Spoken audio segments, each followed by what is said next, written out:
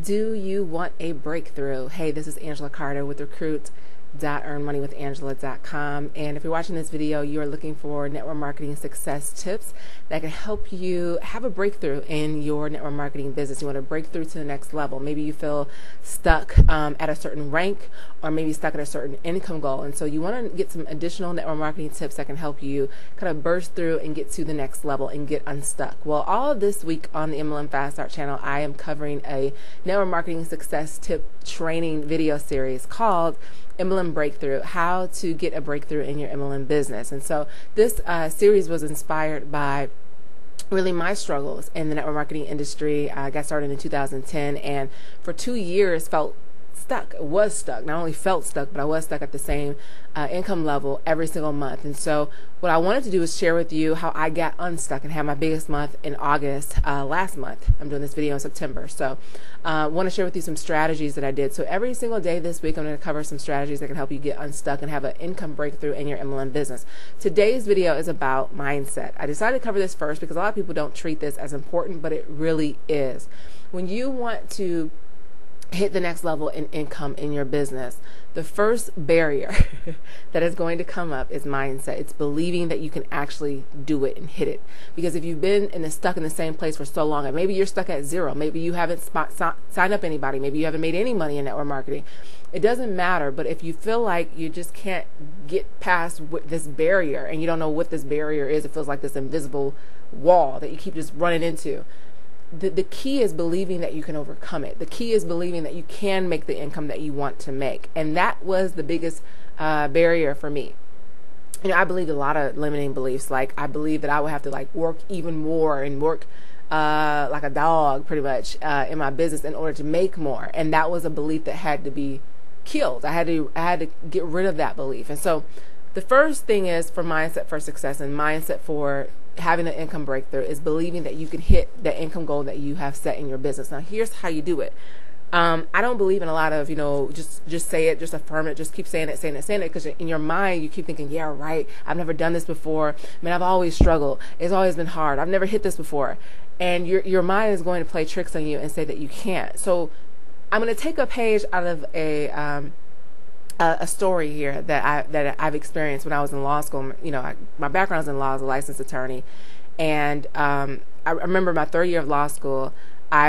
Previously, my second year, I had worked for a computer software technology company in Austin, Texas. I worked directly with the CEO. I was reviewing a lot of the company's contracts, and going into my third year, I ended up working with a music attorney in Austin, and I remember kind of having this itch to start a business. At that time, I was thinking about starting my own law practice, but I remember I went out to lunch with my previous boss, the CEO of that software technology company, and during my third year of law school. And I asked him, how did he know that he was ready to start his own business? Because he didn't come from money. He had started his business. He was an employee first, and then he started his own business, and now it's a mid-sized company. He's written a book, and he's done a lot of speaking engagements. So I just asked him, how did he know when he was ready to start a business? And he shared with me two things that I'll never forget. The first thing that he said was kind of cliche, but the second thing revealed to me what makes people who are successful in business totally different from people who want to be successful but never attempt, or people who want to succeed but struggle.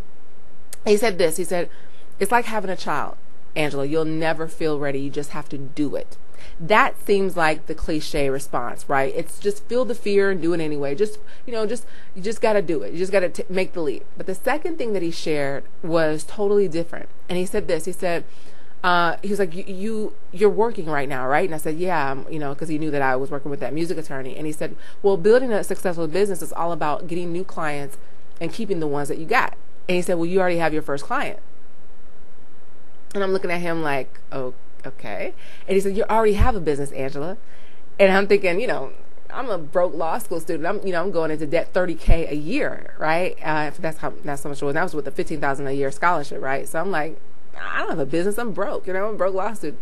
So he carried on and he said, well, he's like, you have income coming in, right? He said, from a job or from parents or loans. I said, yeah.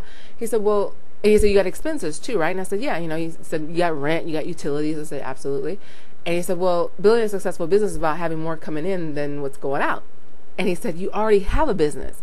You're already the CEO of Angela Inc., Angela Incorporated.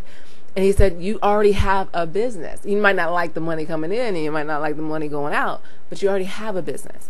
So why do I share that story? What does this have to do with MLM breakthrough and having an income breakthrough? You have to believe that you can do this and that you can achieve the income goal that you have set, and not just say, I think I can, I believe I can, because your mind's going to say, yeah, right, you never done this before.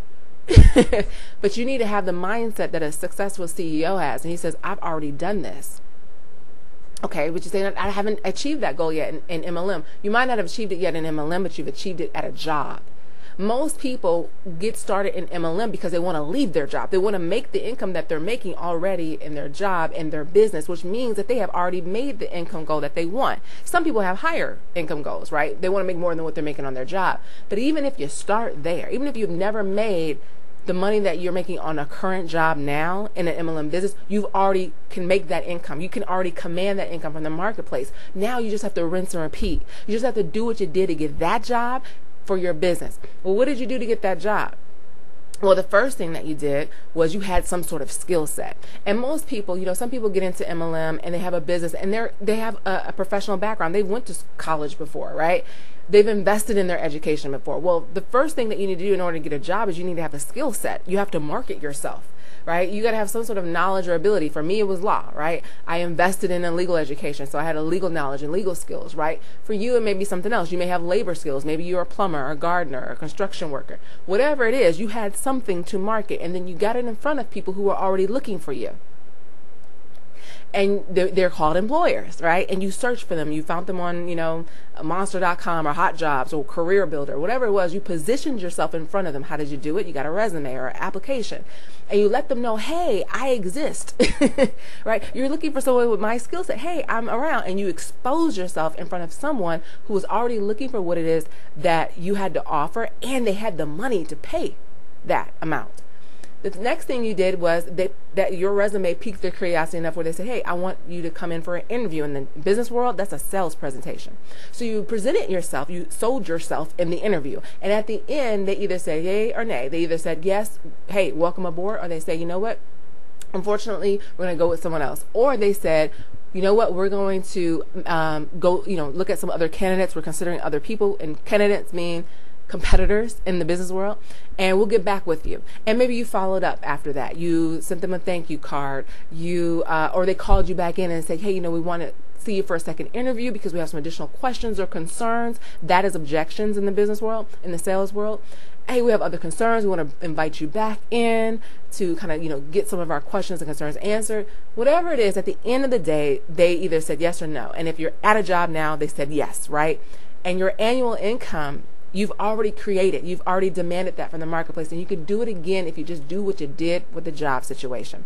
So that's what helped me make that shift that, hey, you know what?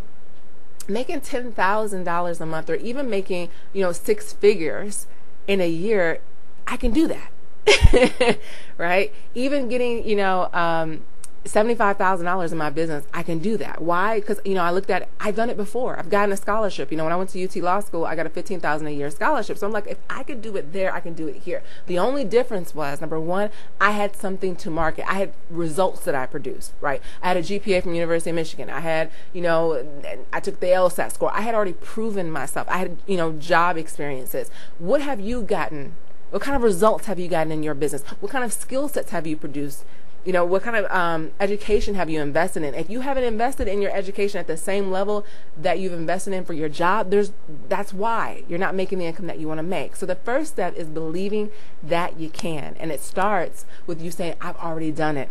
And my friend, if you've done it on a job, you can do it again in your MLM business. So that is what I wanted to cover in the mindset portion. Tomorrow, there's a second mindset thing about healing your relationship with money that you need to have before you start getting that income breakthrough in your MLM business. So I hope that you enjoy this video. And if you want to stay tuned to the additional free network marketing success tips in this video series, MLM Breakthrough, just go to recruit.earnmoney.withangela.com.